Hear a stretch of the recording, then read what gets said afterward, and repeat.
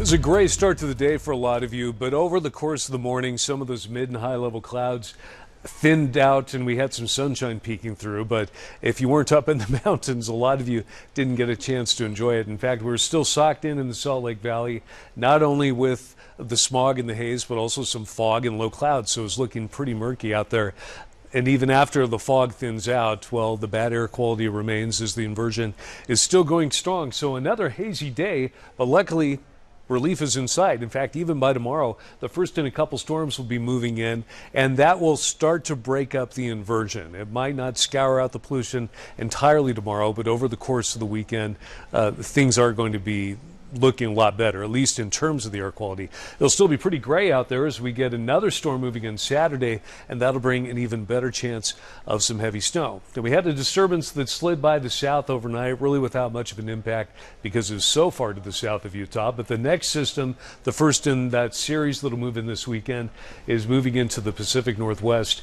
That'll be arriving tomorrow, but out ahead of it, mid and high level clouds still drifting through. So even though some sunshine will peek through at times, it'll be mostly cloudy in the Salt Lake Valley with that thick haze and a temperature that'll only climb into the upper 30s like the last couple days.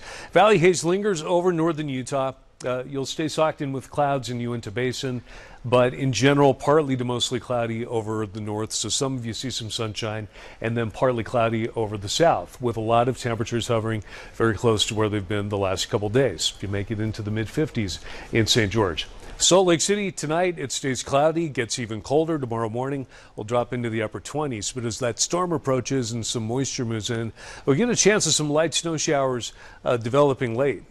In fact, some of you will be waking up to some snow in the north, especially closer to the Idaho border and up in the mountains.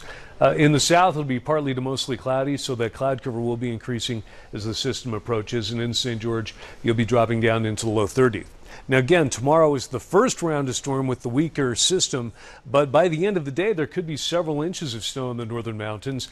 Possibility of 2 to 5 along the northern Wasatch Front, most of that on the benches. Other northern valleys end up with anywhere from a trace to an inch, a few inches along parts of the Wasatch Back, especially Ogden Valley, and then minor accumulations in the central and southern mountains. But over the weekend, that snow becomes even more widespread, so be prepared for winter driving conditions. In fact, by Sunday night into Monday morning, when things wind down, we could end up with 1 to 3 feet of snow in the northern mountains, so a little bit less than that over the higher terrain of the central part of the state. We could end up with several inches overall in some of the northern valleys, lighter amounts the farther south you go, but still a storm that's going to impact much of the viewing area. Even tomorrow in St. George, you can get a chance of some rain showers, even though they won't stick around. That next system primarily impacts the north over the weekend, and in St. George, you'll be sunny and gradually warm up. Looks like temperature will climb into the mid-50s by Sunday, and then by the middle of next week, you'll make it all the way up near 60s, so some big improvement.